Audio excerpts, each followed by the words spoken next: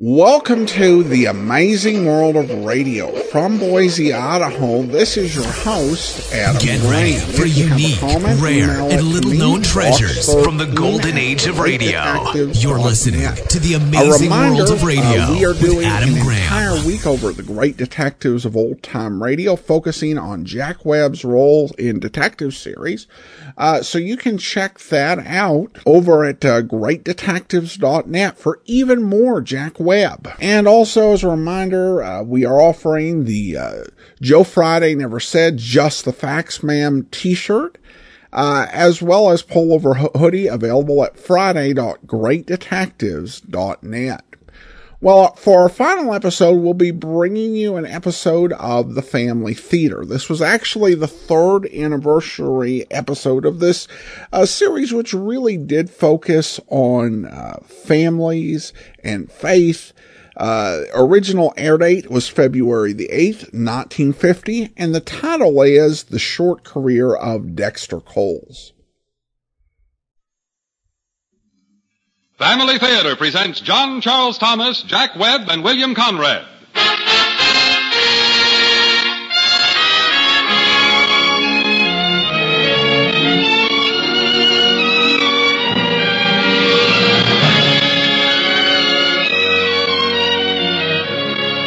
From Hollywood, the Mutual Network, in cooperation with Family Theater, brings you Jack Webb and William Conrad in The Short Career of Dexter Coles. To introduce the drama, your host, John Charles Thomas.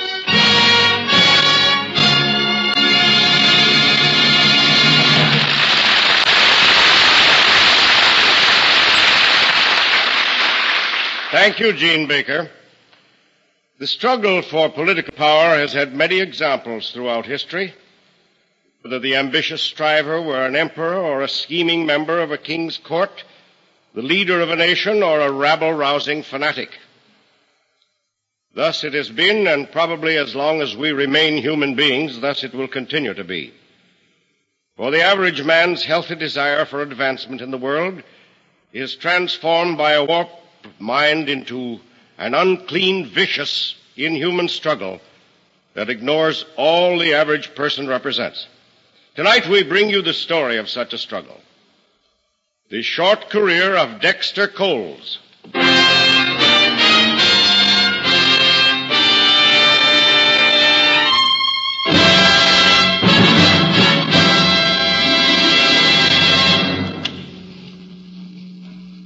I'm in my office, alone. The time is past midnight, about 12 minutes. There isn't much time left anymore. That's why I'm cutting this on the tape recorder instead of writing it out. I hope that afterwards the right person turns the machine on and gets it to the papers. What I did tonight was of my own will. It was something I owed to a great many people.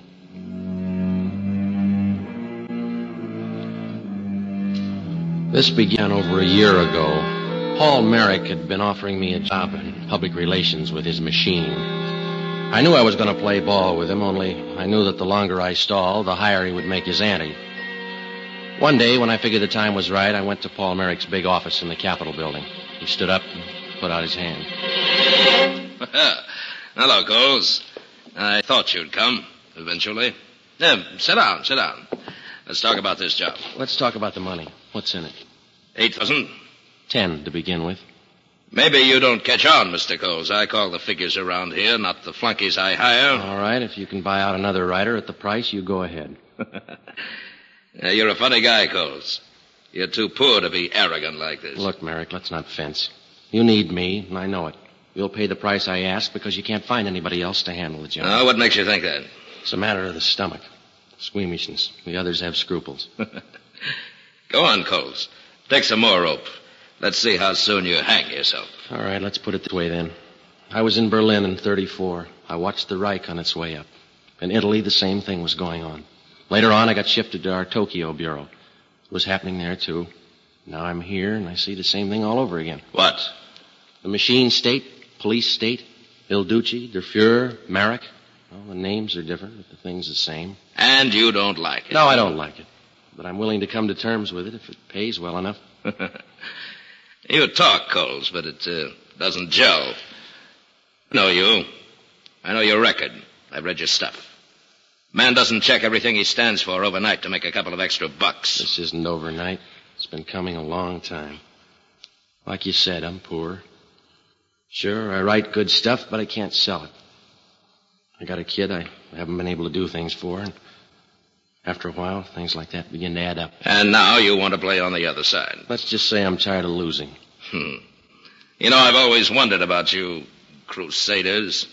You golden boys with your mouths full of stock phrases and your hearts leaking with compassion.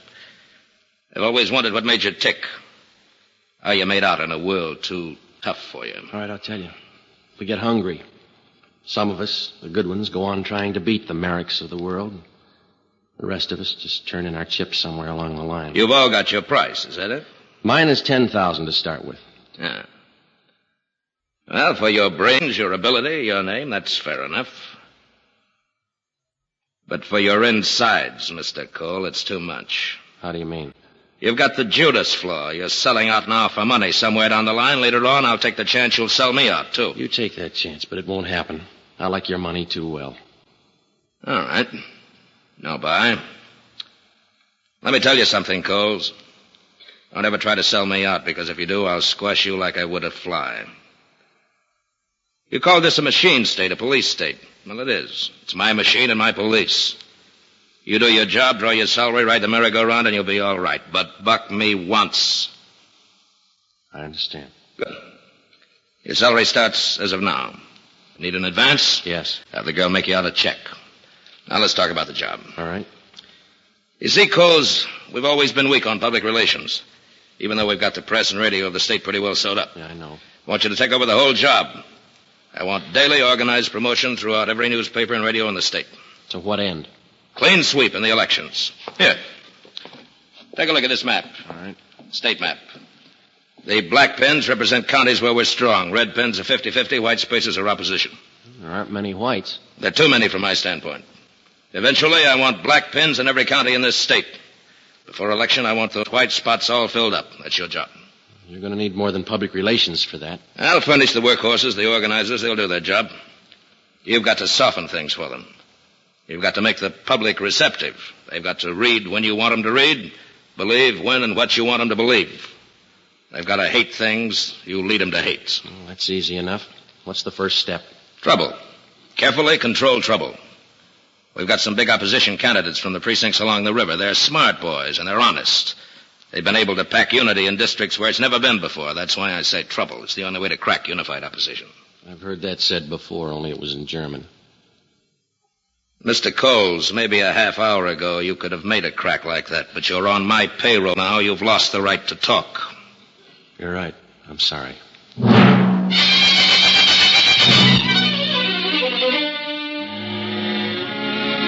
It was night when I left Merrick's office. Inside me, everything had grown hard and empty. There was a sense of guilt that cried like wind through an empty cabin. Felt dirty. I didn't want to go home. But I had to go home because I knew my daughter Victoria would be waiting up for me.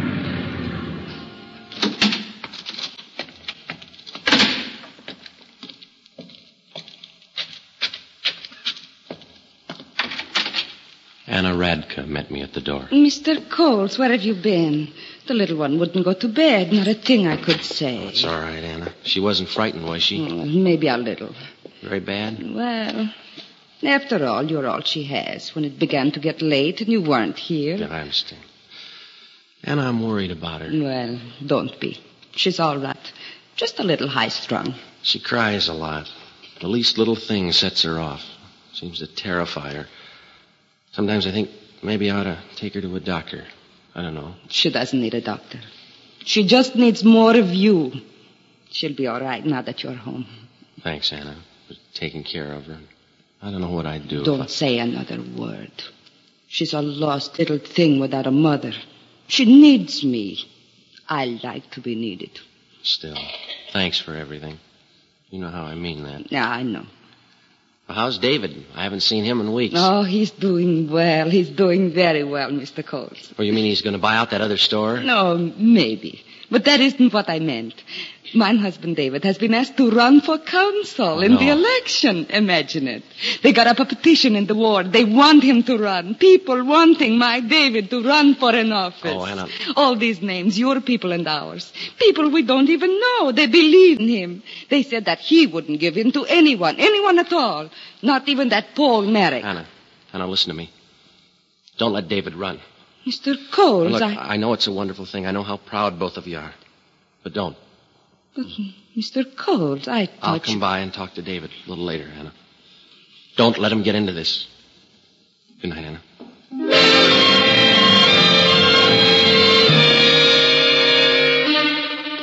The dirt inside me was thick and heavy now. When I entered our apartment, I hoped that Victoria might have dropped off to sleep. I didn't want to touch her tonight.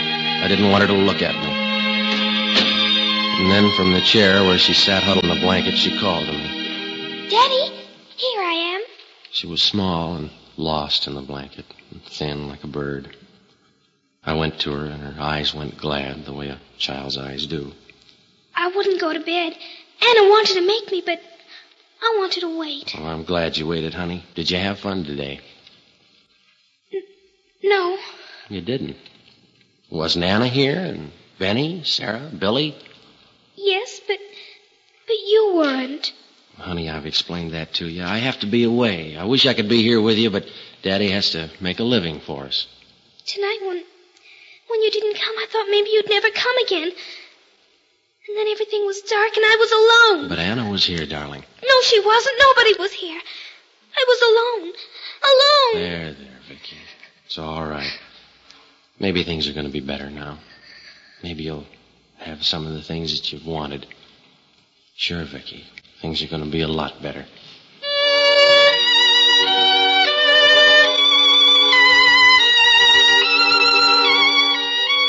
I carried her to her room. She was very tired. I didn't even have to read to her because she went to sleep holding onto my hand. It took the place of a doll. Well, she'd have dolls now. She'd have plenty of dolls. Holding her, I almost felt cleanness come back to me. It seemed right that I should do what I was going to. It wasn't long before I was earning my keep. All right, men. All right, let's knock it off now.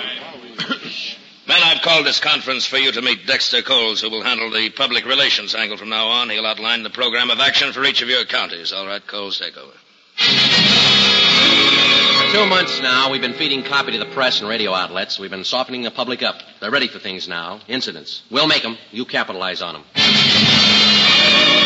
All right, you, Johnson. There's always been racial antagonism in your district. Stir it up now. This colored boy, Harrison, and what's his name, the mayor at Waterford, they're both anti-Merrick. They got a following between them. We'll start the ball rolling. You follow it up. Make a racial issue out of it. Split their front, and then we'll throw in a candidate of our own.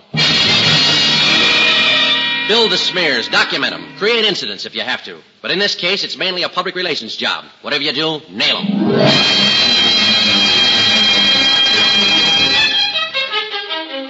In each county, we kept smashing away at the anti-Merrick forces, splitting them, making them weak. Oh, it wasn't hard. I'd learned how they did it in Europe and Asia. Things were going fine, but a few precincts down the river were making a fight out of it. They're getting out of hand, Cole.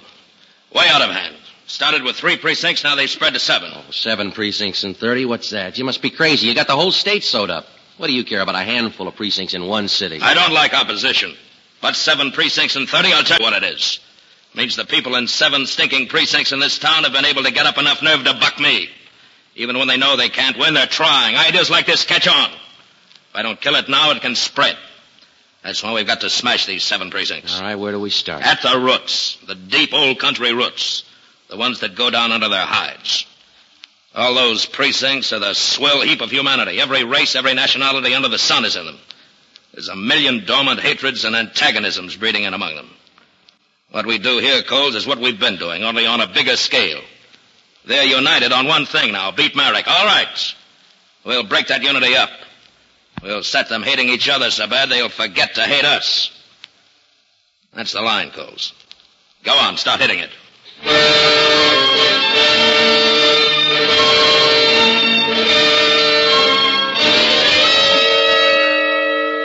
After that, a kind of night came down over the city. A slow poison began to seep through its streets and alleys. In my position with Merrick, I created that night, and it was I who pulled the floodgates of the poison. You don't trust this guy, Schmidt. He's lining up them foreigner votes on the side. If he gets in, he's going to bump you guys out. Put his own buddies in. Now, keep this under your hat. I don't want it to get around that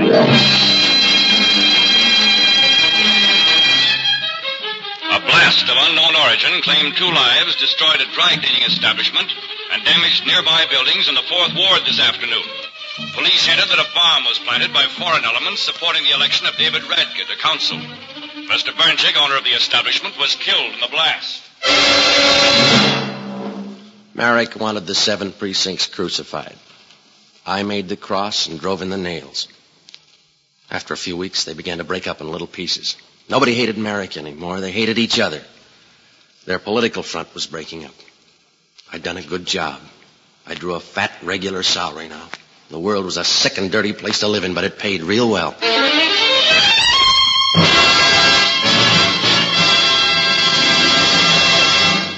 Mr. Coles. I looked up into Anna Radke's face. It was troubled. When she spoke, I saw her lips tremble. Mr. Coles, there's something... Yes, Anna.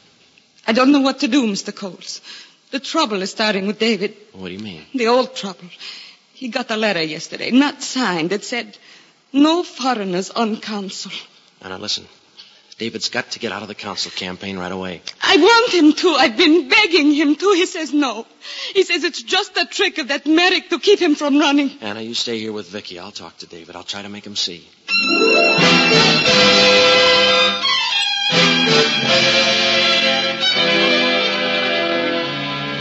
Now listen to me, David. Anna's told me about the letter. You got to drop this whole thing right now.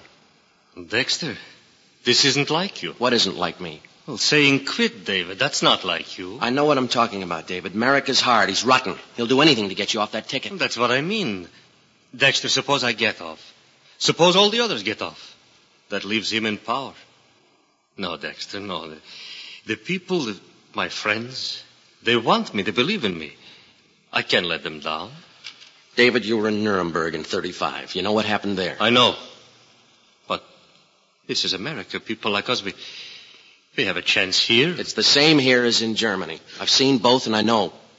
Think what's happening right here in the neighborhood lately. Street fights, fires, windows broken, homes entered, smashed up. What's the difference? Dexter, I know you. I know why you're talking this way. Because you're thinking of me, of Anna, the kids. You don't want us to be hurt. But in your heart, the way you believe, I know you're with me. No, I'm not. More than anything else, that's helped me make up my mind. That's you, Dexter. Me? The things you wrote. Way back before I ever dreamed I would know you. You know, in those days I kept a scrapbook of good people who wrote things. Got all your stories in it. From Germany, Japan, Palestine. Even those days I thought, there's a good writer. An honest writer. You know why I saved your things, Dexter? Because to me you're, how should I say? Like a prophet. A man with God's light in his heart. A man working toward God through ideas, through helping men. Do you see? Prophets change, David. Times break prophets. Sometimes even God fades. Not to you or those like you. Disillusionment, yes, but not renunciation of the good, never a selling out.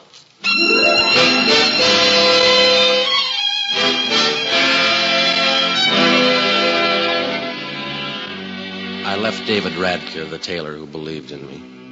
I went to the apartment. The first time in many years, I got out my old scrapbook. I read through it again, thinking the old thoughts and weighing them against now. And when I finally laid it aside, I knew just how far I'd fallen. That morning, I took Victoria to Anna's before I went to work. When I got to the office, I found Merrick waiting for me. Coles, I've got a big job for you tonight. What is it, slander or just murder? Still the funny man, huh? No, I'm not funny. Well, don't try to be. It's a big thing, Coles. Radio broadcast. Statewide network. Everybody will be listening. I thought that was your show. No, I can't handle it tonight. Something else has come up. But you're the smart boy with the words. That's why you're taking my place. What do I say? Well, the speech you wrote out for me. You know, the one you called Lousy with Schmaltz. That one. Election's just a week off, Coles. You know you've done a beautiful job for us. This speech tonight will come at just the right time. Yeah, I'm quite a guy, Merrick. Yes, you are. You know, sometimes you scare me, Coles, way down inside. Well, now that's something. It is. I don't scare easy. How a guy like you, with the name you had, could sell out everything he stood for and do what you've done, I don't know.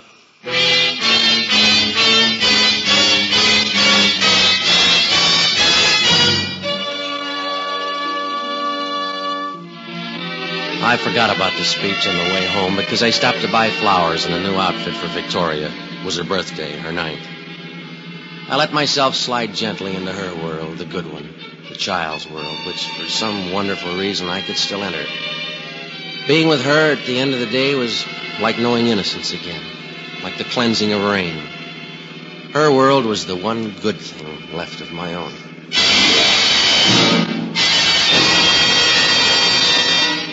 And then when I turned the corner and saw the crowd gathered around David's shop, I knew that world had gone too. Hey, let me through here, please. Take it easy, Jack. Hey, where you going? Let me through, please. Hey, you, where do you think you're going? Officer, listen, what happened? What inside? You know somebody in there? Well, yes, I do. My kid was in here. She was staying with... What happened in there? Take it easy, buddy. Take it easy. Nothing you can do now. Bunch of hoods broke into the place, clubbed the guy and his wife, smashed the machine. What about the kids? There were some kids in here. Took them all to the Riverside Hospital.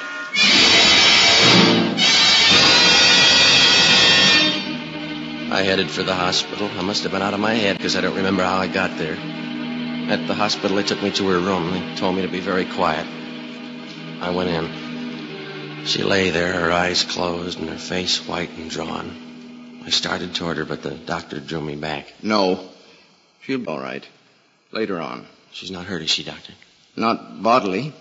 What do you mean, not bodily? Well, it's a very extreme case of shock. You know, she wasn't actually touched, but in a way, it's as though the blows fell on her. The reactions are traumatic, even though there are no marks. He went on talking. Don't worry. I didn't hear him. We'll bring her around. I could only see my daughter's face, thin and wasted as though all at once life had been drained from it. Her world had crashed today. She'd seen men with hate in their faces and clubs crushing the bodies of people that she knew and loved. Her world had crashed in a nightmare of horror that had, for a while, and maybe even forever, carried with it her mind. And I started the whole thing. I set the ball rolling the day I walked into Merrick's office. I left the hospital. I got into my car and I sat there. Must have sat there for better than a half hour, not moving, not even thinking. Then I glanced at my watch. It was 8:30. The broadcast was at 9. Automatically, I turned the key and started for the radio station. I couldn't think. All I knew was that I had an appointment to keep.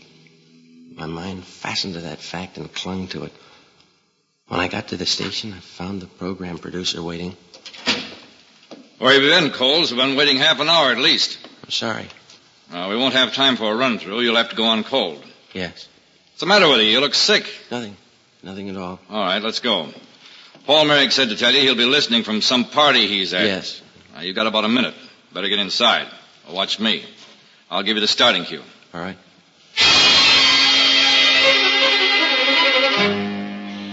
I stared at the microphone and then the script in my hands. It was something I wanted to do, but I was afraid even to think of it.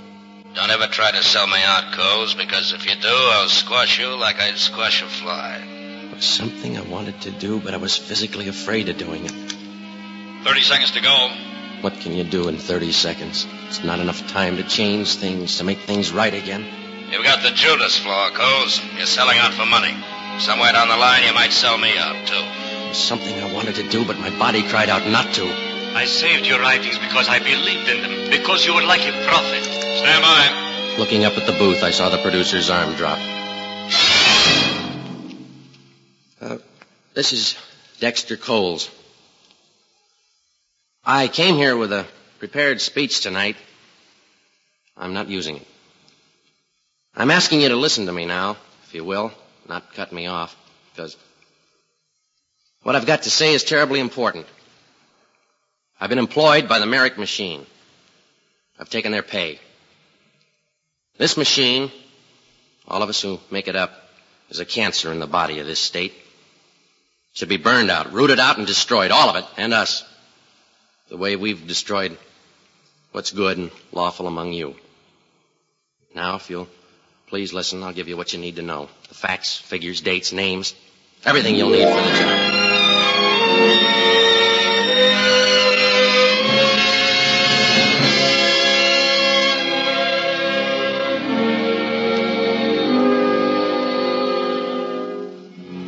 So I'm in my office alone, waiting now for Merrick and his friends.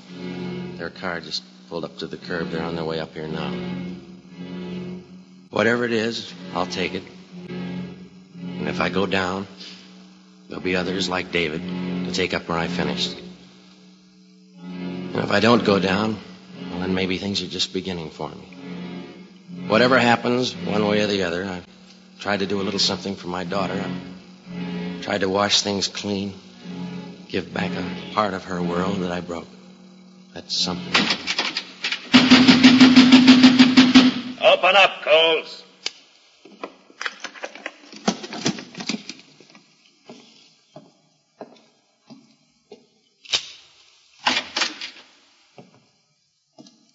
Come on in, Merrick. The door's wide open.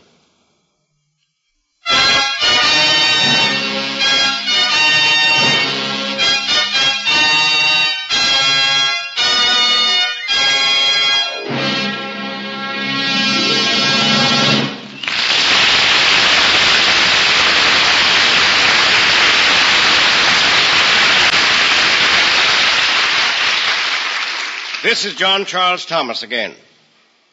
You know, folks, a birthday is a great event. I know it's true in my own family, and it's true in yours, too. A birthday means that you are growing up, that another year has passed, and another lies ahead with many opportunities for doing good. Well, tonight is Family Theater's birthday.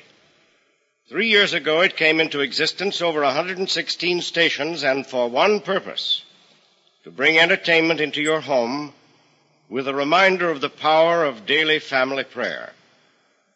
Today, more than 700 stations in the United States, Canada, and many other countries carry Family Theater. So, Family Theater is really growing up.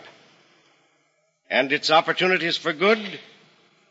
Well, from the many letters received week after week, we know that thousands of you have found our productions entertaining and have experienced the happiness and peace that come from family prayer.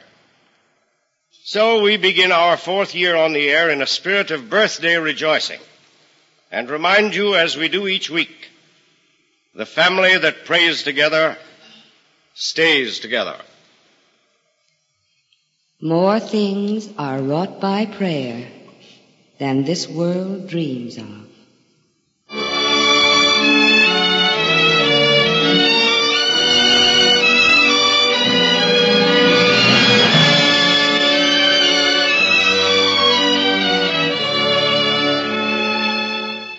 From Hollywood, Family Theater has brought you William Conrad and Jack Webb in the short career of Dexter Coles, with John Charles Thomas as your host.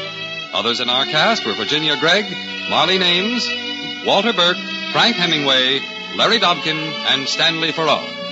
The short career of Dexter Coles was written by Frederick Lipp, with music composed and conducted by Harry Zimmerman, and was directed for Family Theater by Jaime Del Valle.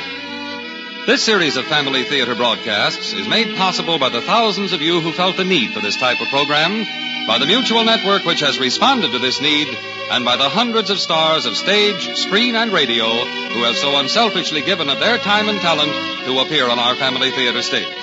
To them and to you, our humble thanks. This is Gene Baker expressing the wishes of Family Theater that God's blessing may be upon you and your home, and inviting you to join us next week when Family Theater will bring you Jane Powell and Parley Bear in Urban S. Cobb's Quality Folks. Join us, won't you?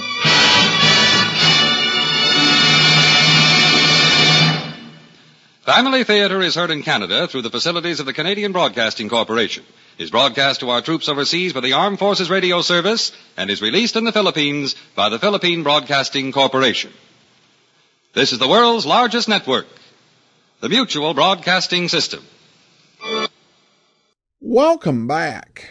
Well, I have to admit, that is one of the more interesting endings on Family Theater, and certainly one of the darker ones that wasn't based on literature. Like, they did do some adaptations, for example, of A Tale of Two Cities.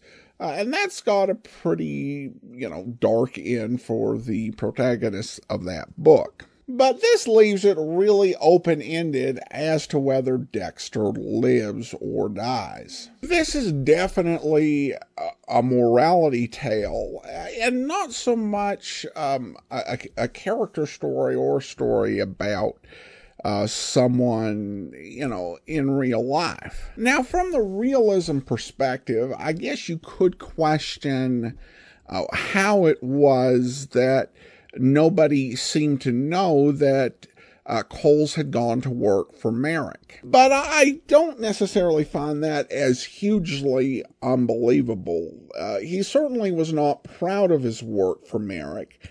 And until the radio broadcast, where we weren't given any reason to believe that he had been publicly put forward as a voice of Merrick in ways that people would, easily be able to find out in that day and age. The big thing that stood out to me, and it hadn't stood out to me before in the past, is that I think that there needed to be more rationalization by Coles of what he was doing. Some excuses for, his going to work for this evil man. He might say that the opposition to Merrick was really pointless, and that he could actually help people out by being within the machine, and could make sure that people, got a fairer break and do more good than working outside the machine to bring Merrick down. Or he could, minimize what Merrick is doing. Instead, what we get here is a character motivation from Dexter Coles. Is Dexter essentially says to Merrick, you kind of remind me of Hitler, but a guy's gotta eat. But as I said, it's not really about a realistic character. It's a story about the morality of selling out to evil, of doing what you know to be wrong, and how many maintain political power by turning people against one another, and how fundamentally that evil that Coles compromised with fundamentally came back to his own door, and he had to face it and do the right thing. And I do think that, both of these last two episodes we played do reflect a lot of the things that interest Jack Webb, because, with the success of Dragnet, he had a lot more choice about the radio projects that he did. And I think that he did those two really does give you an idea of some of his core values and beliefs, and part of, what he brought to and motivated the way he did Dragnet. So I hope you've enjoyed these last 6.5 weeks, 13 episodes, looking at so many different aspects of Jack Webb's career over radio. I've listened to so many of these over the years and just been amazed by how different so many of the roles that Webb took on were from Joe Friday. And it's really been fun for me to bring these to you. So I hope you've enjoyed them. And tomorrow is the 100th anniversary of Jack Webb's birth. And he has a great legacy. It is really tied to Dragnet and Adam 12 and Emergency, and all of the people who chose careers in law enforcement and being first responders and helping others, thanks to the work that he did in television and in radio. And we'll, of course, continue to talk about that on the Great Detectives of Old Time Radio. This will be all for this series on the Jack Webb Centennial. Join us back here on Monday as we honor the late Kirk Douglas with a 4-episode series Monday to Wednesday of next week. and then follow that up with an Easter series of podcasts. So we're going to have a busy week next week. I hope you'll join us for it. In the meantime, send your comments to box13@greatdetectives.net. And of course, you can subscribe over at amazing.greatdetectives.net. From Boise, Idaho, this is your host, Adam Graham, signing off.